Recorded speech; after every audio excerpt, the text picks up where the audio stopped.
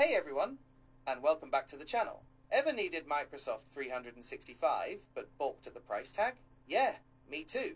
So many of us rely on programs like Word, Excel, and PowerPoint, but those subscriptions can really put a dent in your wallet. Well, what if I told you there's a fantastic, completely free alternative that's just as powerful? In this video, we're diving into LibreOffice, a completely free and open source suite of programs that can handle almost anything you throw at it. We'll explore its key features, how it compares to Microsoft 365, and I'll even show you how to get it set up and running in minutes. So, if you're ready to ditch the subscription fees and embrace free software, stick around. Let's get started.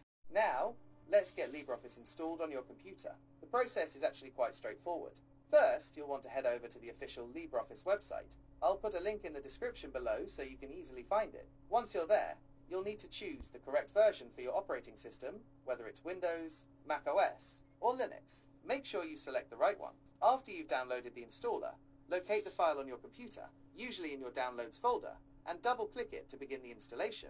You'll likely be greeted with a setup wizard. Just follow the on-screen instructions. Most of the time, the default settings are perfectly fine, so you can usually just click Next through the prompts. The installation might take a few minutes, so be patient. Once it's finished, you should have LibreOffice installed and ready to go. That's it. You now have LibreOffice installed and ready to use. We've covered the download, installation, and a quick look at some of its key features. Hopefully, this video has shown you just how powerful and, most importantly, free this alternative to Microsoft 365 can be. If you found this video helpful, please give it a thumbs up and subscribe to the channel for more free software tips and tutorials. Let me know in the comments below what you plan to use LibreOffice for.